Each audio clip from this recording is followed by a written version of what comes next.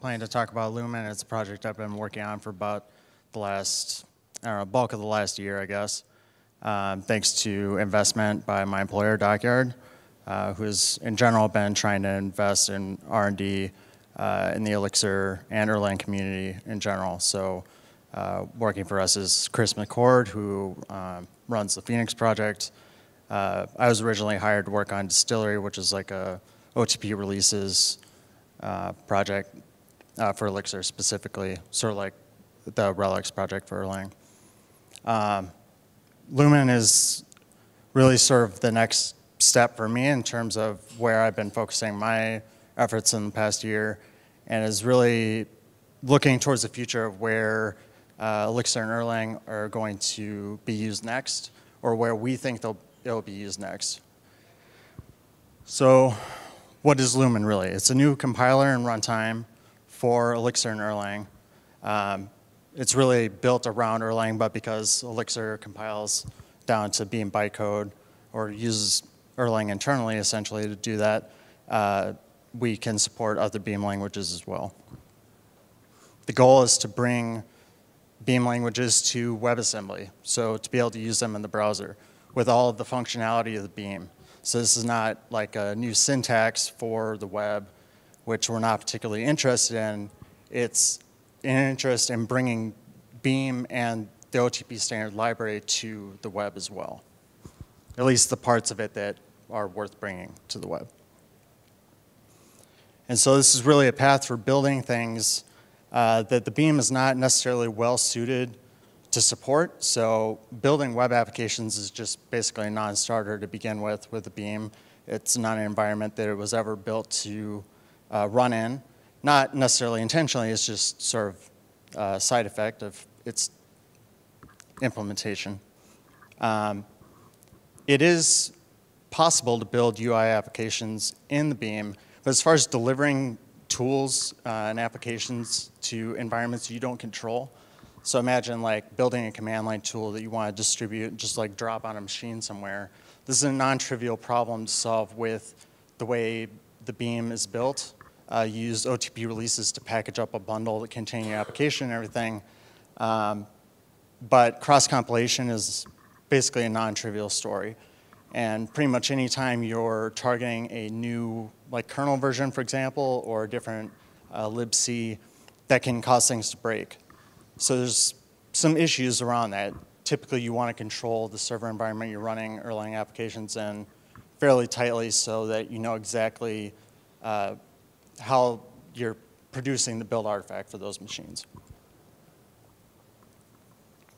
So why are we building like a new compiler and runtime for Erlang specifically? A lot of our work is web applications, rich web applications. So these are like single page apps and such. We do a lot of back-end work as well, but this is definitely a major piece of our client work that we do. And because of that, we constantly have an eye towards what's changing, what's coming down the pipe in terms of technology and things that we want to use. One of the major problems is that the client-side ecosystem is super fractured and constantly in flux. And part of that's due to how Spartan JavaScript was at the beginning. A lot of things are being sort of reinvented from the ground up, not because they need to be necessarily, but oftentimes because new patterns are being brought into JavaScript. The language itself is evolving. The browser and DOM APIs are evolving. And so because of that, you kind of have this really shaky ground that you're building on all the time. One of the things that Brian, CEO of Dockyard, and really sort of the progenitor of the idea behind this project, wanting to target WebAssembly, he sees WebAssembly as really a way to solve that by allowing us to bring the tools and libraries that we use all the time to the web and be able to target the web application using the same unified set, basically. Less of this constantly changing influx kind of situation. And the only thing that's really changing are the browser APIs that you care to use for building your web applications. And again, if you're already using Elixir and Erlang on the back end, and you're using JavaScript on the front end, the only reason you're really using JavaScript on the front end is because that is the de facto language of the web. But with WebAssembly, that changes. And the question really remains, like, why would you necessarily want to use two languages if one language can be used to be used in both environments without any loss in capability or features? Excuse me, I'm a little thirsty. Anxiety sucks. Anyways,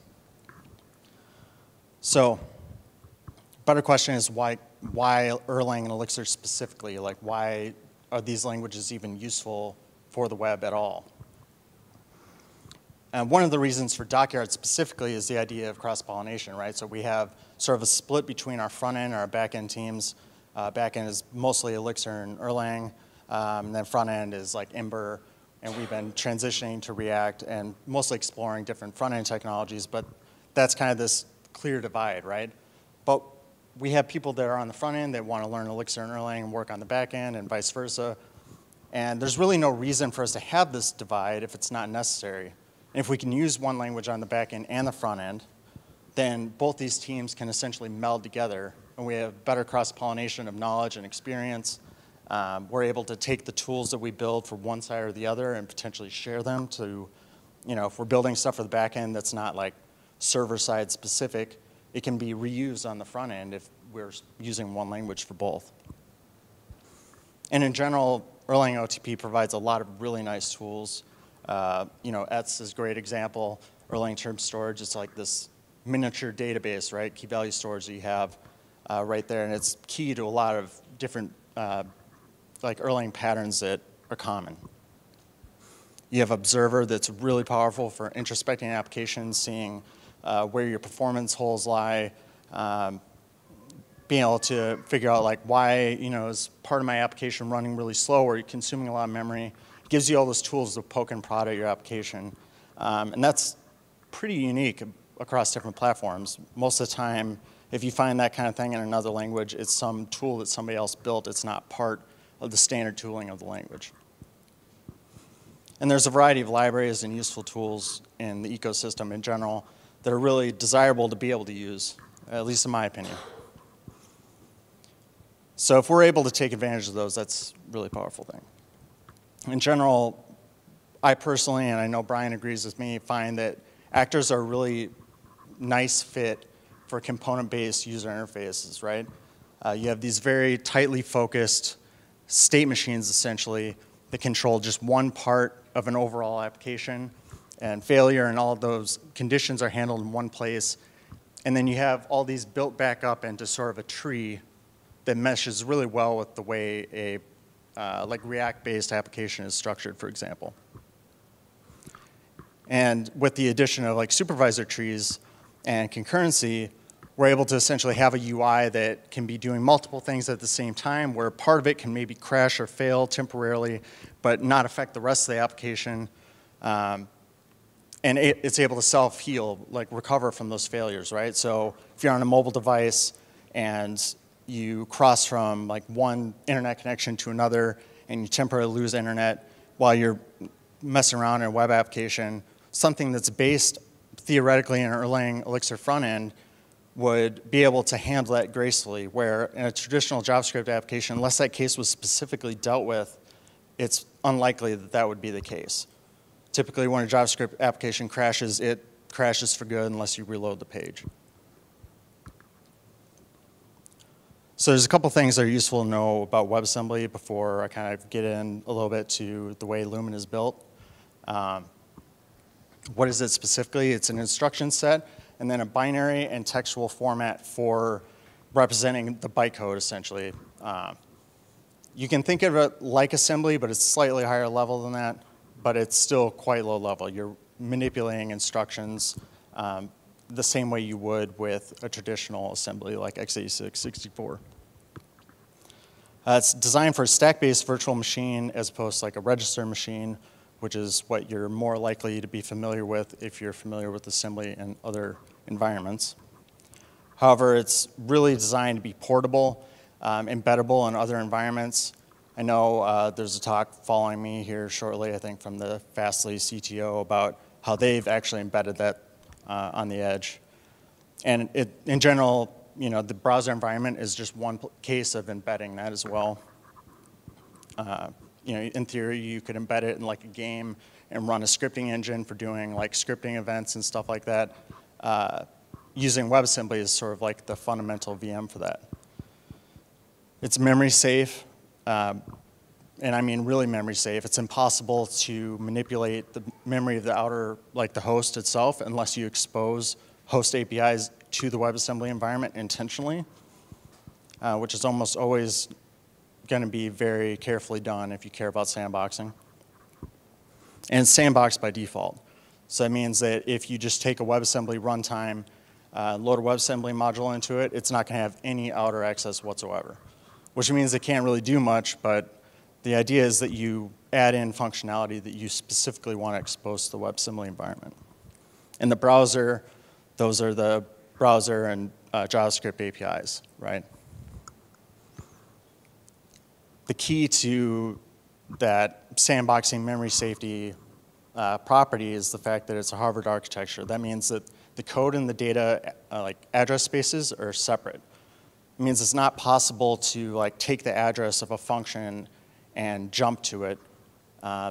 They're entirely separate. You can't take the address of a function or any code whatsoever. In order to call a function, you essentially take the index. It's like a big jump table.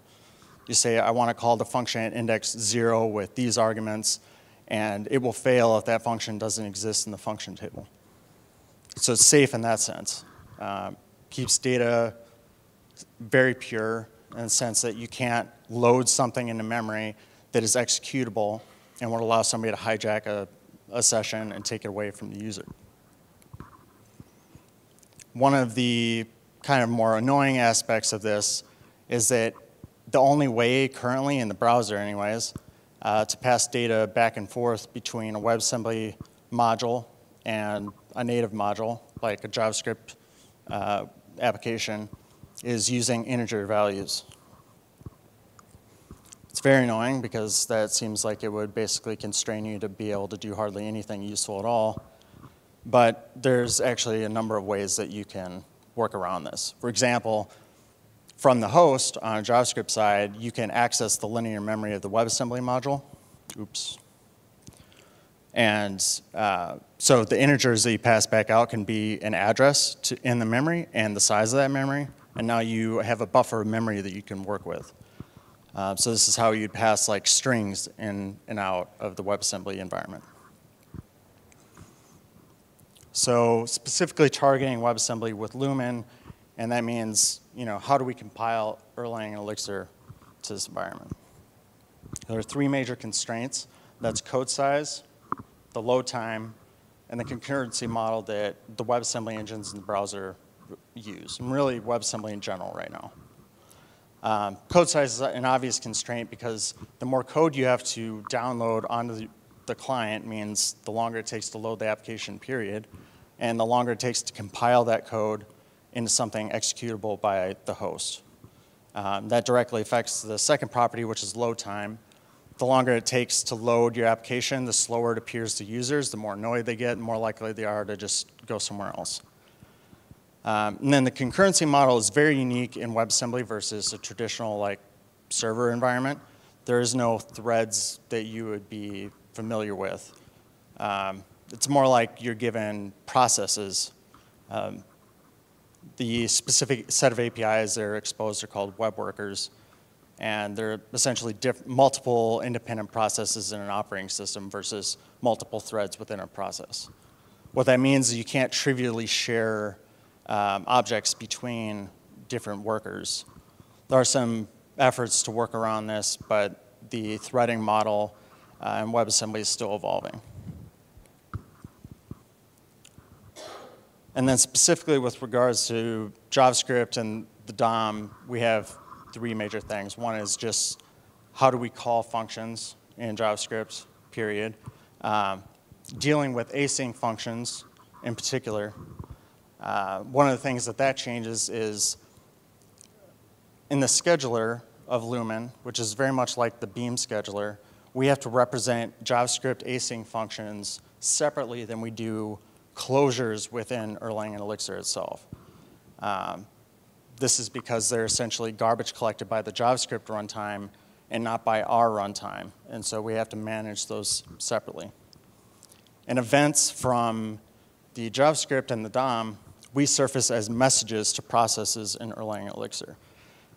So rather than getting like a callback or passing a callback to be fired when an event comes in, instead you just get a message like you would for any other event in an Erlang and Elixir application. This is very powerful and central to the idea of like making working in the browser environment familiar and basically work the same as you'd be building an application on the server side. And the FFI point of this is really about that integer limitation, right? That if that's how we have to pass things back and forth, then we need to specially handle translation between Erlang terms and JavaScript values every time we cross that barrier. And that's different than FFI in a traditional server environment where we can basically pass things directly via the ErlNIF API. And so specifically, why this path and not using the Beam, right? So the natural inclination would be, we already have the Beam, there's already a ton of engineering effort into that. Why don't we make it work for the web rather than rebuild it from the ground up? And there's a couple of factors of why I felt like this path was a more logical route to take than to do that. It really boils down to these three things, right? So on the runtime side, most of the APIs that the Beam expects to be available are not present in a WebAssembly environment.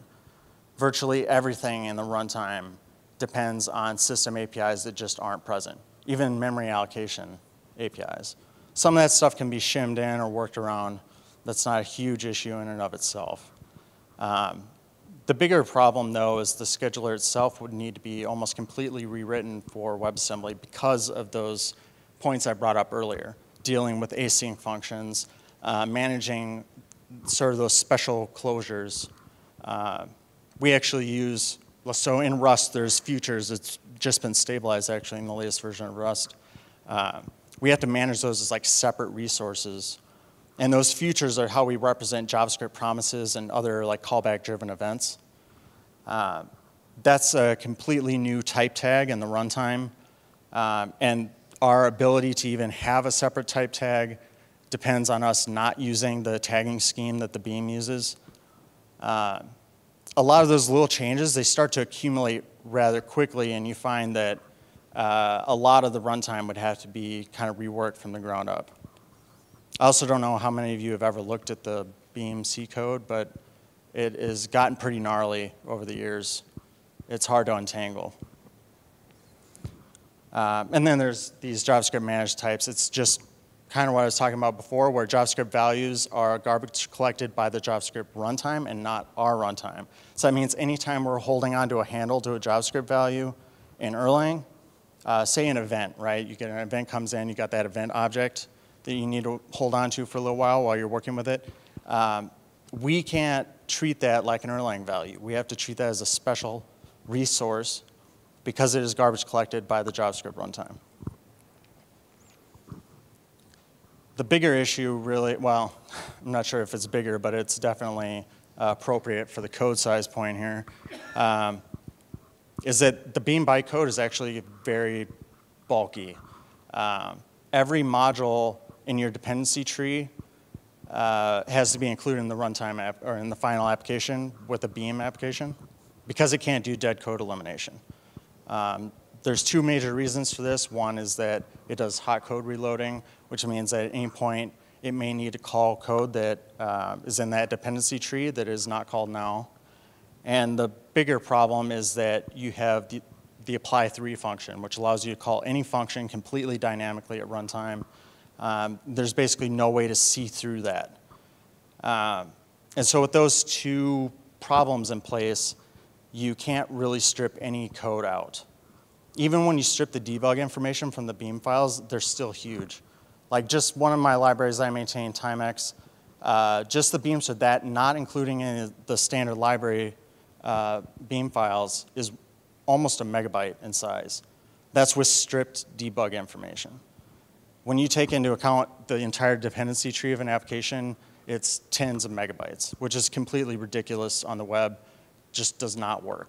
You're targeting like less than a megabyte for the complete application, ideally.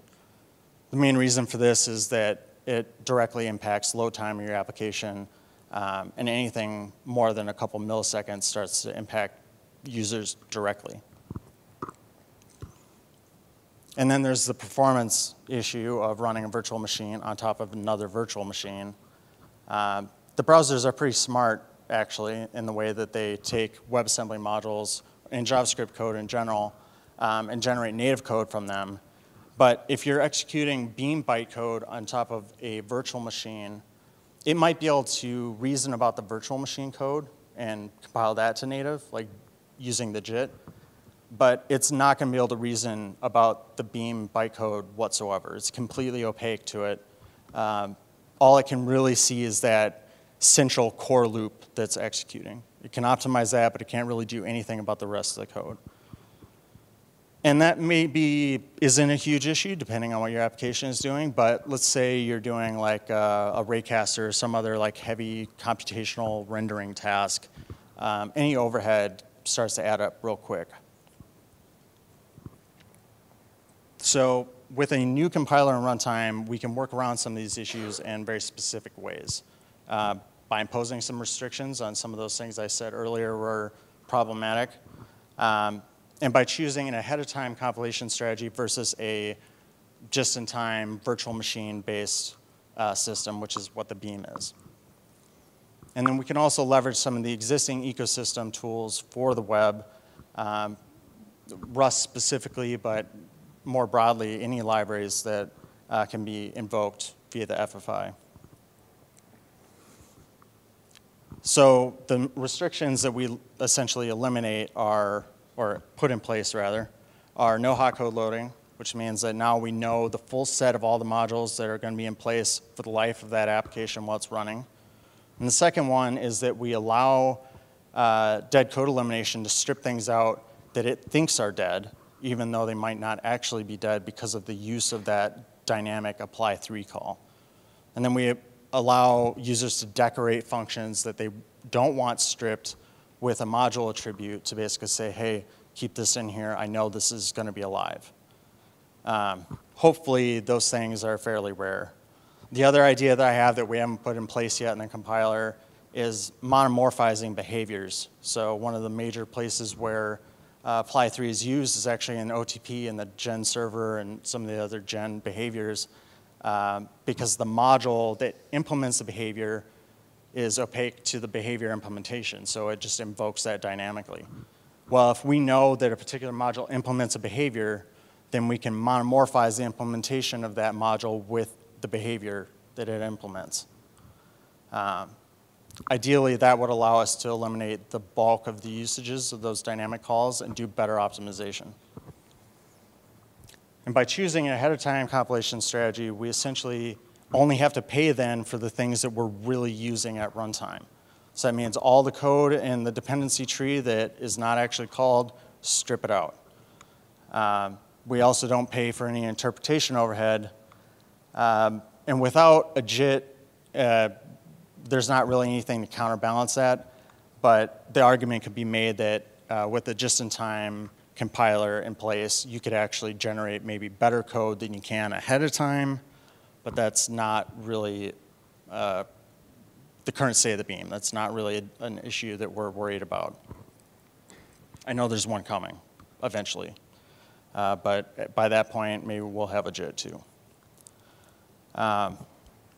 More specifically, we're using LLVM for doing code generation, which means that we can take advantage of virtually all the optimization passes it exposes that are applicable to a dynamic language. And there's a surprising number that are actually useful for that. More importantly, we can take advantage of target-specific code generation optimizations, and LLVM is very good about those kind of things. For example, if we happen to know that some recursive loop in the program is working purely with numbers, it can lower that down to like a SIMD based optimized loop. And with MLIR, that's a new framework that's being merged into LLVM. It's even better about doing optimizations like that, like tiling algorithms and such. They're common in like machine learning applications.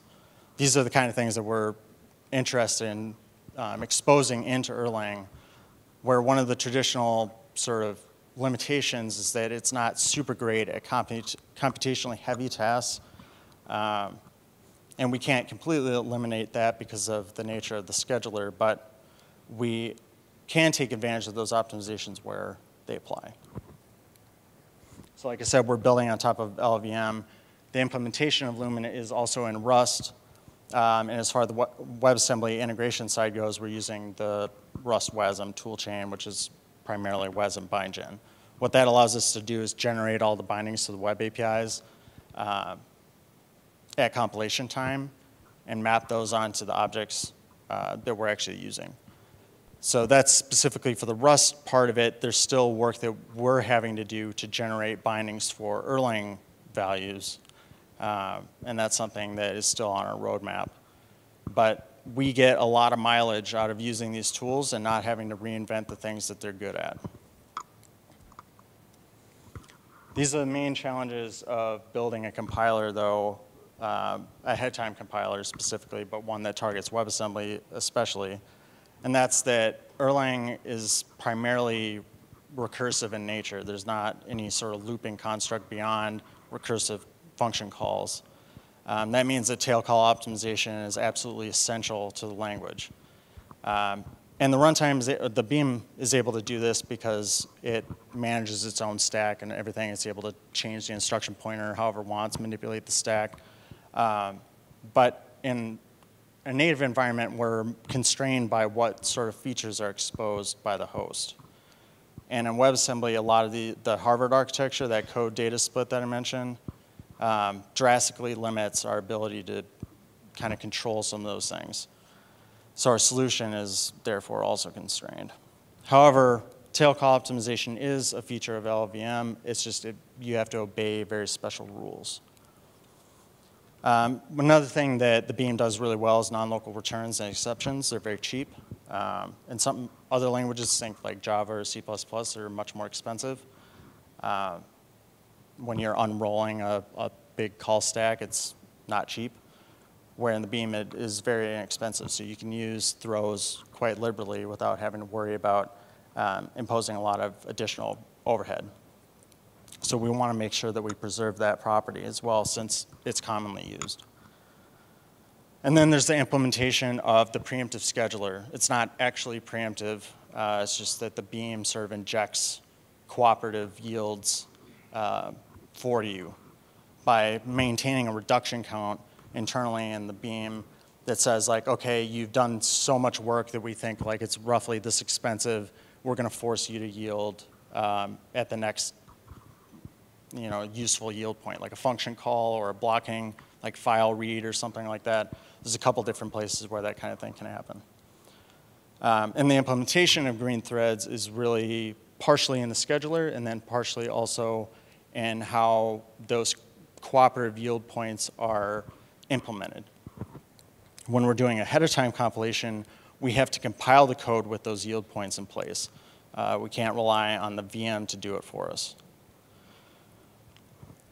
WebAssembly is additionally restricted, like I was sort of mentioning there. One of the main differences from most other environments is it's a stack machine, not a register machine.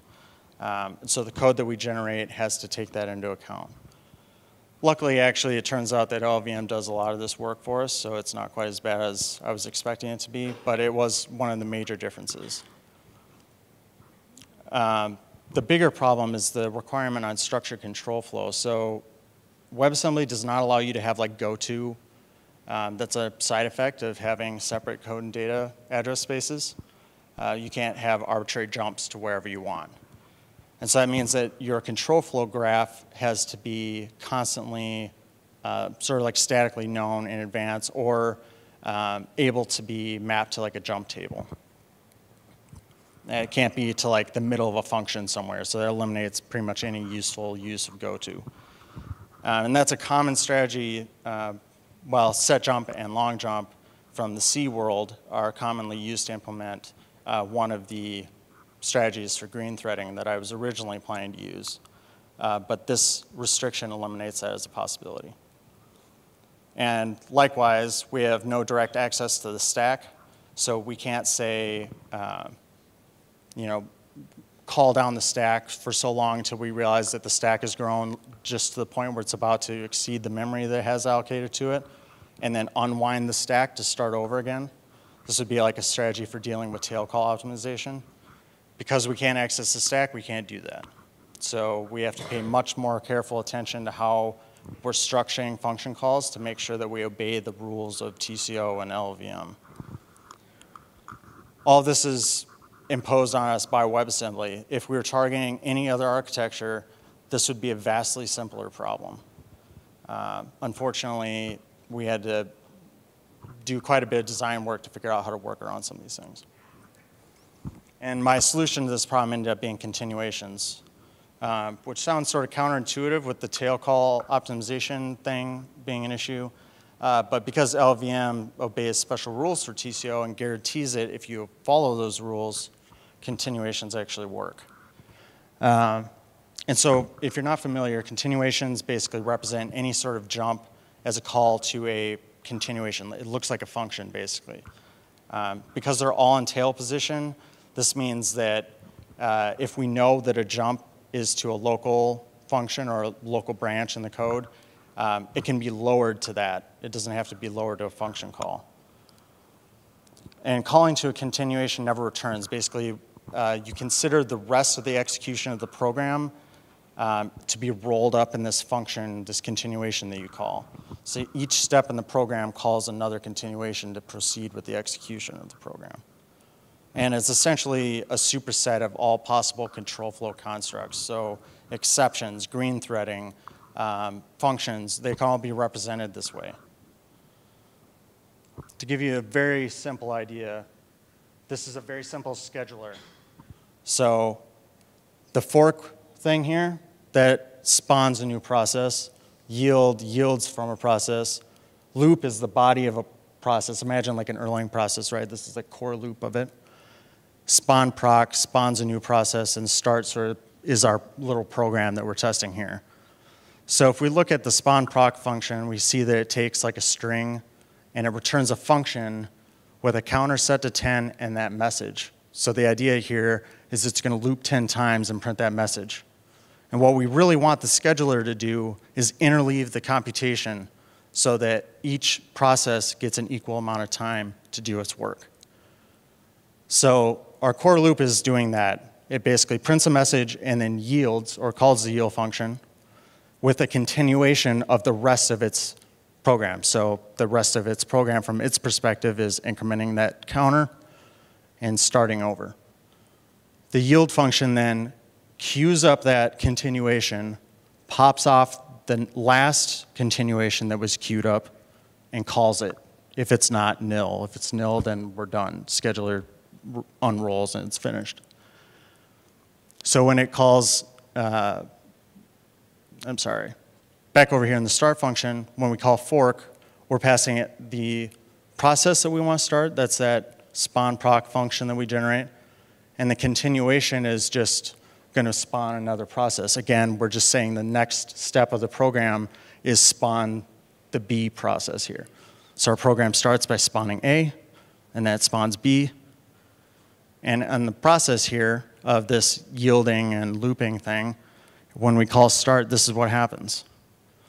A starts at 10, prints its message, then B gets scheduled, prints its message, and then we go to 9, or A and then B again, and all the way back down to 0 until we're done. Hopefully that makes sense. If not, it's not super important. It's just trying to give you an idea of like how continuations work. So how's the Lumen compiler structured? I broke this down into basically 3 main categories of interest. Like, it's not super important to get real nitty-gritty in the details here, but if you're interested, these are the major categories. So our front end currently just accepts Erlang source files. We have a mixed task for Elixir projects that converts Elixir code into Erlang source code, feeds it to the Lumen compiler. And because we have our own Erlang front end, we did the work to introduce a lot better diagnostics.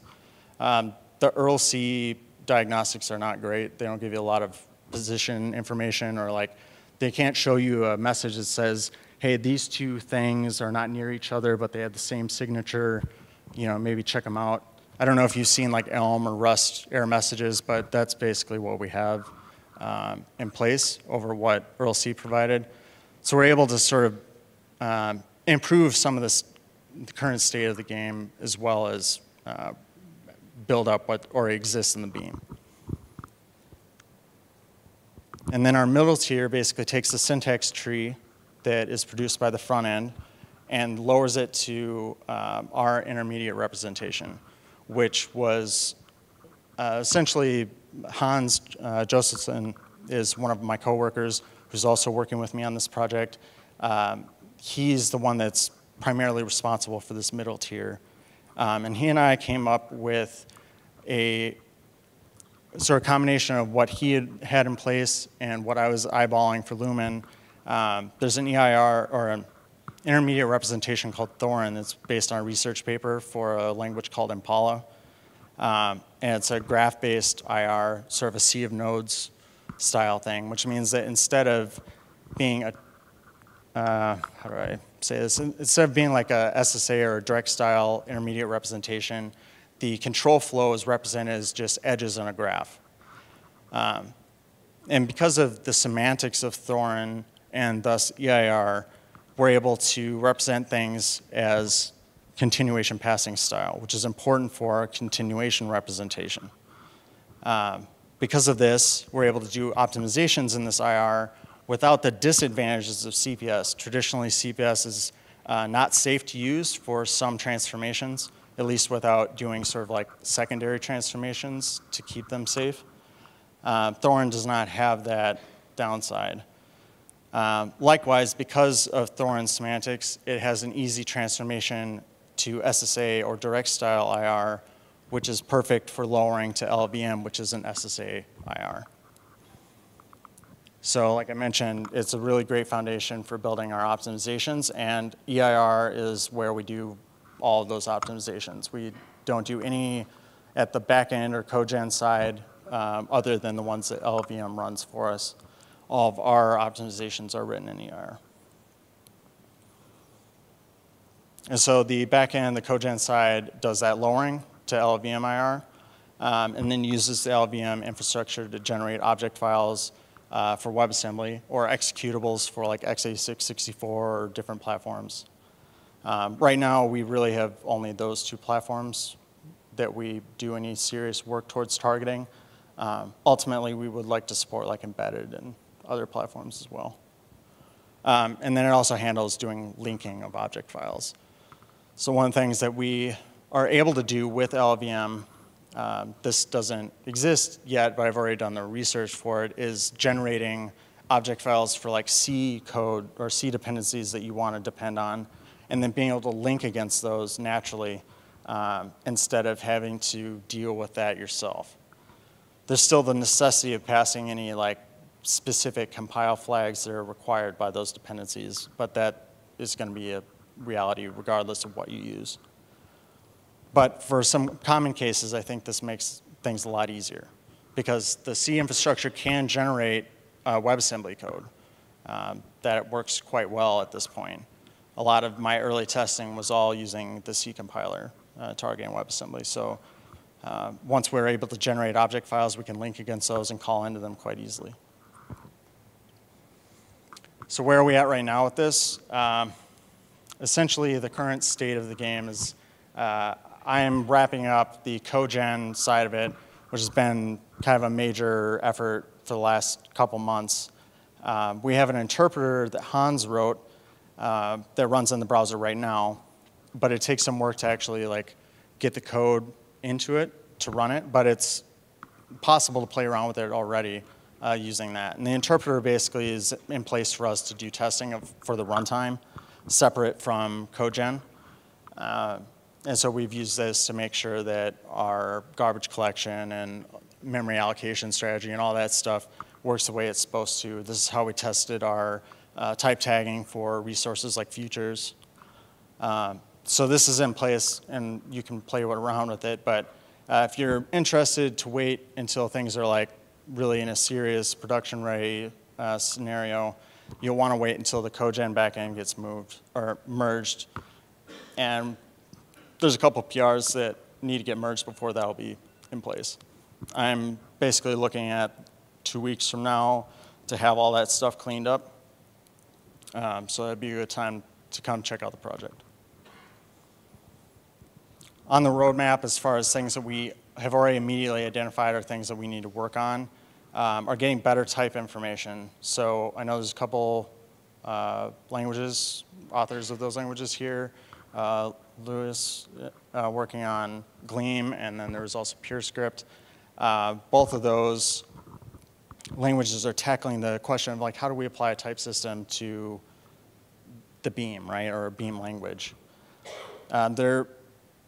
There are some interesting things there, but for us, we really want a type system for Erlang specifically, and to be able to leverage that type information when lowering code to LLVM-IR. There's a lot of optimizations that we can't take advantage of without richer type information.